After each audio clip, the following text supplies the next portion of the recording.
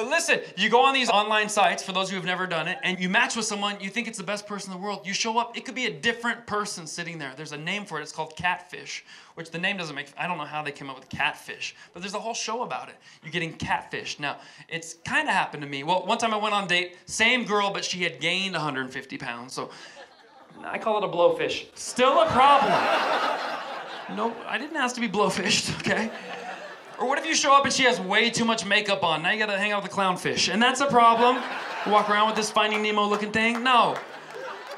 But guys, probably the worst, you match with a beautiful woman, you show up, it's a dude, because you're about to get swordfished, and that's gonna be the worst. You gotta watch out for that. Nobody wants to get swordfished on a Saturday night, okay?